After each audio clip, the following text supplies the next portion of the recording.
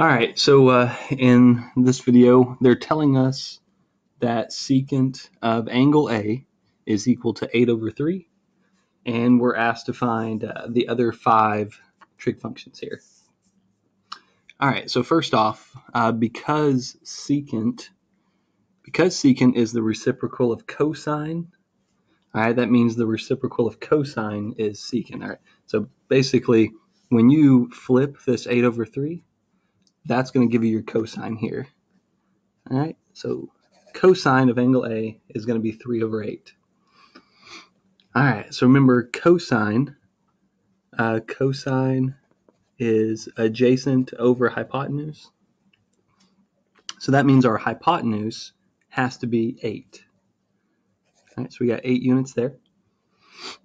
And adjacent, so if I pick this angle, then the adjacent side would be right here, and that's just not going to look right. All right, that can't be 3 in that 8. I mean, we could work with it, but I'm going to pretend that that angle there is my angle A. That way, the adjacent side to that is this 3. All right, so I've got 3 and 8. Since I know the hypotenuse, I can go ahead and use the Pythagorean theorem to figure out my missing side here. So I'm going to do a squared plus b squared equals c squared. All right, so I'm going to minus 9 from both sides. That's going to give me b squared equals, see here, 64. It's 8 squared. 64 minus 9 is going to be 55. All right, square root both sides, and that means our missing side is the square root of 55. All right, so now that we have all 3 sides, finding sine, tangent, cosecant, and cotangent are just a little exercise. We've done this already. So sine, all right, sine of A is going to be opposite over hypotenuse. All right, so opposite over hypotenuse.